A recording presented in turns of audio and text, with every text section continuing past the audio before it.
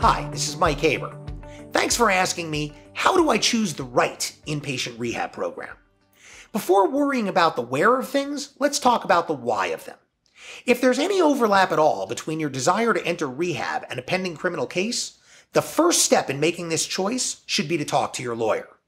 Before I recommend inpatient rehab, I need to be certain in my own mind that there's a nexus, a logical link or a connection between the rehab and the case.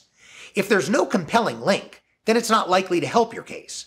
And even if there is, you still need to consider certain variables in your case, starting with your judge, who needs to have a reputation for being both willing to listen and to care about the rehab. And then, if all that falls into place, we can get to the where of things. Choosing the right program starts with understanding the goal. Do we need substance abuse only, or do we need to address mental health issues as well?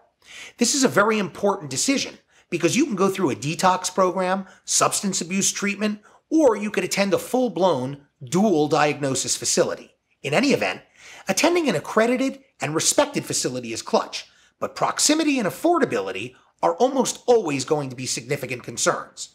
Some facilities are going to have better reputations with the court than others. Some are going to take your insurance, some won't, and sometimes you may not have insurance in the first place.